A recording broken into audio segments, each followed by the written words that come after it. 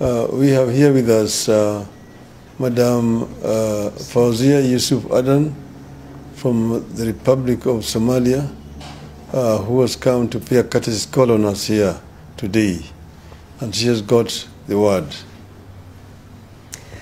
I'm very pleased to be here and meet Right Honorable Raila Odinga.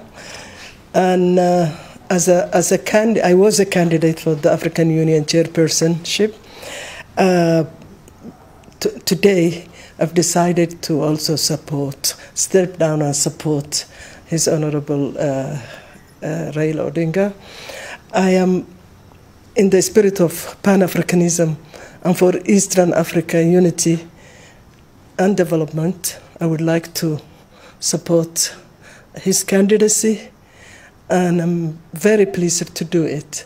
Somalia, as Right Honorable Odinga said before, Somalia and Kenya are sister countries.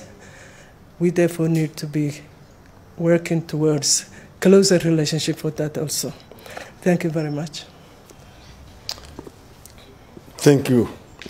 I really want to say that I'm very grateful to my sister here for the generosity she has exhibited by accepting to step down in our favor. And she has also assured me that she will work together with me in this campaign so that we can be able to bring this seat here back home. Somalia and Kenya are sister countries. And that's why when Somalia was in distress, Kenyans went to her aid. And we continue to do our best as a nation to help them to restore peace and stability in that country. We want to bring the entire continent of Africa together. We want Africa to unite and speak with one voice. We don't want to be talking about Christians and Muslims, Anglophone, Francophone, Russophone. We want Africa to be one united continent.